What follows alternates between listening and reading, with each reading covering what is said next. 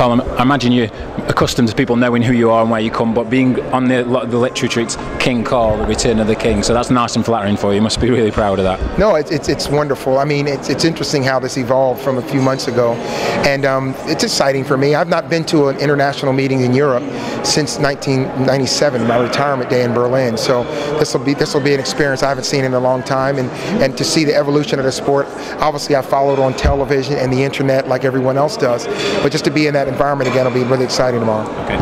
What's your memories specifically of Oslo? Well, I always thought it was a great meet. I've watched world records here, in the middle distances, because it was more of a distance meet when I ran and earlier in my career.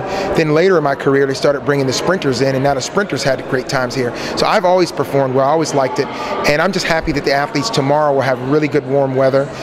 Because I'm biased to the sprinters, that is. They're going to have nice weather, and I think it should be a great competition of a lot of young sprinters. Specifically, not to mention age at all, but obviously from your time when you're on the circuit and European, it's changed quite a lot, obviously now with the Diamond League format, and as you've seen with the press conferences, we're big on head-to-heads and really making sure it's a fantastic event for the fans. What's your thoughts on the Diamond League and how it's evolved?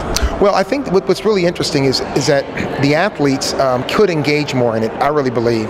And I understand exactly what they're trying to do with the Diamond League, with the head-to-head and the matches. But at the end of the day, I think the athletes need to step up and feel ownership in the Diamond League more instead of going to the meets, take ownership of the meets. And I think they could help it grow even more. Okay, and last thing then, ahead of tomorrow, are there any performances or events that you're specifically looking forward to? Obviously the 100 metres, no doubt you'll have an eye on that. Yeah, I'm a fan of the sport. I mean, I've always been a fan of all the events, so I look forward to the excitement. My thing is that I always fed off of the crowd, and whatever the crowd loves, I love.